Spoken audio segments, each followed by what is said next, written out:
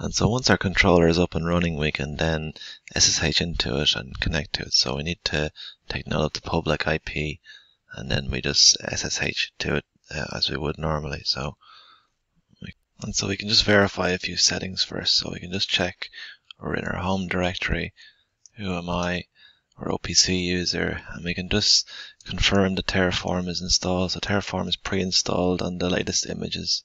So if we just do a search there, we can see it's installed. And we can also do a check for the latest version of Python on the machine. And it's 2.75. We can take a look around the directory so we can see. So if we want to navigate into OPC, for example, we can just go into this hidden file, OPC. And this is where we store our profiles, which we'll talk about shortly. But we can also verify the version. We can also verify that the tool is actually downloaded, so we can run a command opcmigrate and then the version, and this gives us the version of the opcmigrate CLI tool, command line interface tool. And we can also run a help command, and we can pipe this into more, so if we want to read it slowly. So there's various options for this tool. Basically, it's 3 tools. When we use the opcmigrate command, first of all, it's a discovery and translate tool. And later on, we'll see that we can migrate VMs and block volumes with the opcmigrate instance command.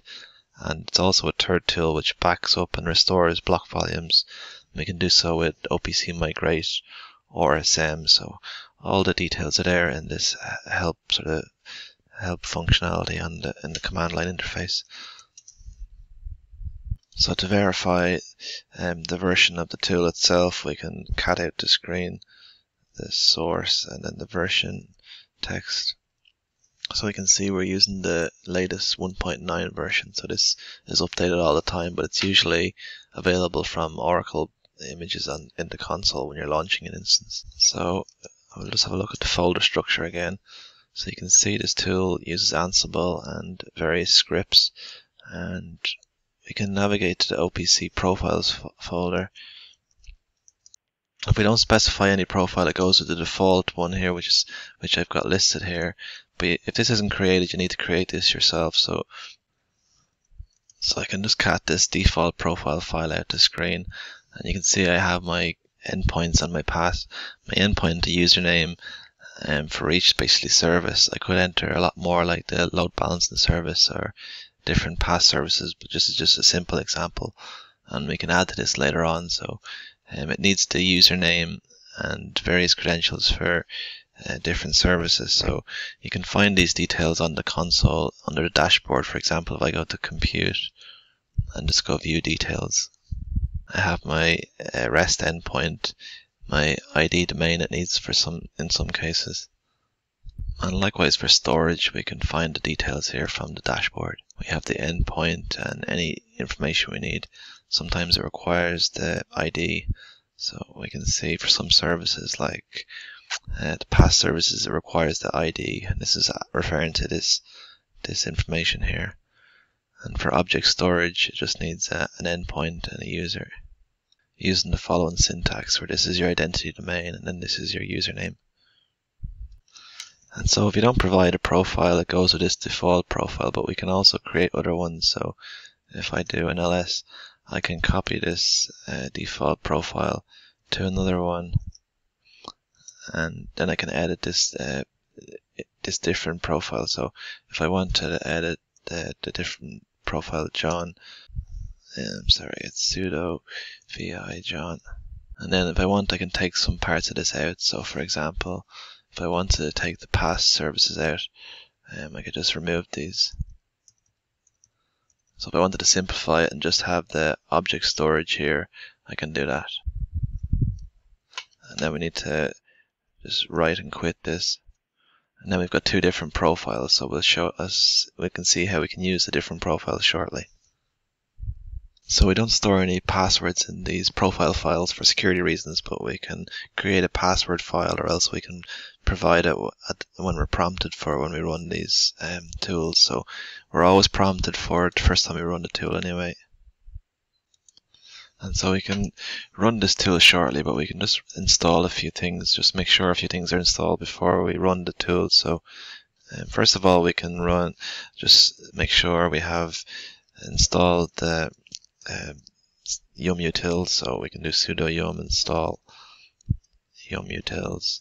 And if this isn't installed already, it will install it now. And we can also install the yum config manager. And we just need to install graphiz if we want to see the graphical output from the reports. So the discovery and translation tool provides us reports in different formats. The default is JSON. We can also get a report in an Excel spreadsheet format, or we can get a Terraform configuration file, or we can get a graphical PDF, a sort of visual a footprint of our resources. So the default output from this discovery tool is JSON, and then once we run the tool, it's opcmigrate discover, and this will prompt us for the password initially. It's just giving us a warning. We've no load balancer credentials set up, but I've no load balancer running in this tenancy at the moment. And so it confirms in the output that it's discovering these resources, and it'll give us a JSON output in a moment because I've just selected defaults here. I haven't added anything in. So this is a sort of a shared account with a lot of resources running on it, so it's just taking its time to discover them. So you can see it lets us know that it's stored the output for this in this JSON file, so we can, our command line session, if we just want to cat this out to the screen and put it into a more command just to read it slowly. But you can see it contains comprehensive information about all the resources running on the account. I'm not going to go through it all in detail. This is a large file, but we can also run a different command. So remember, we have two profiles set up. So if I wanted to run this command just for the profile John, the other profile I created, so I'm not going to use the default one in this case. It's going to use a different profile, and it will do the same process again, only spit it out to a different file.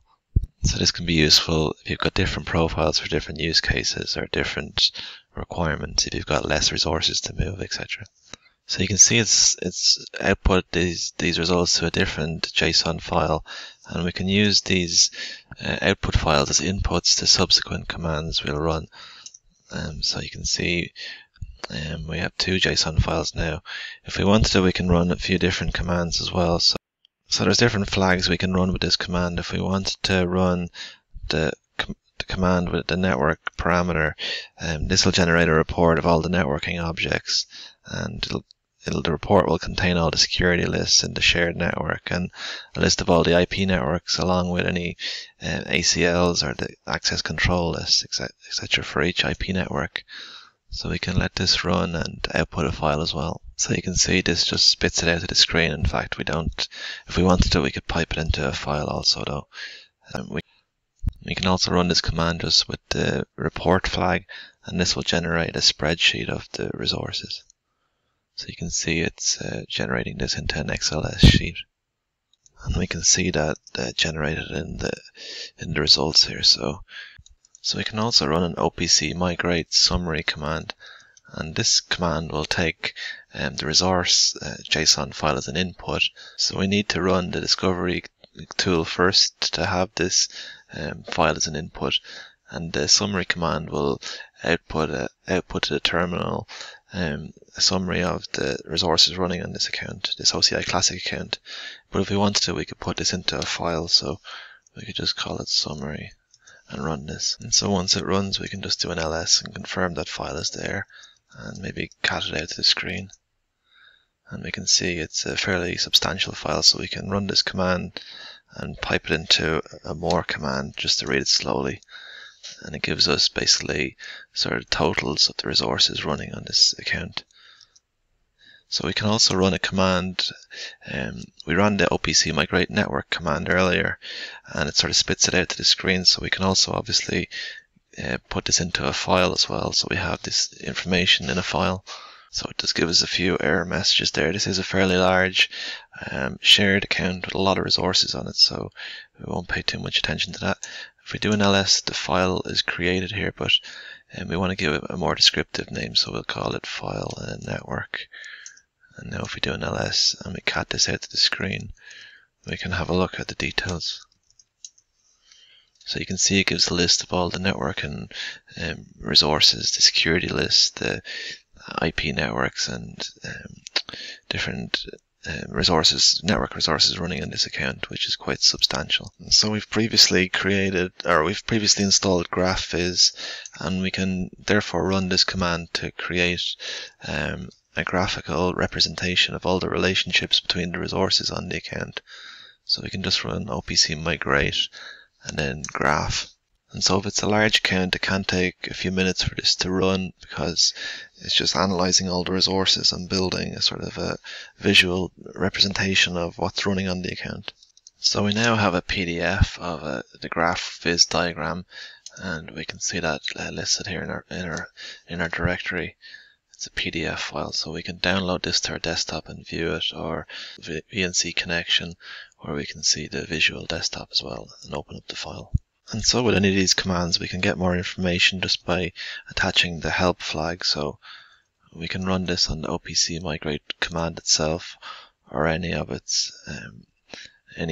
of its parameters as well. So for example, we can run this command with graph and find out more about the parameters and the options available. So we've got different options to filter out certain resources, or to include and exclude resources, for example. So there's a lot of different, it's a powerful tool, a lot of different options to be granular about what we're migrating and what we're sort of reviewing and summarizing. So we've also got different flags we can use to generate a Terraform configuration file, but that requires a plan file, which we'll generate in the next video.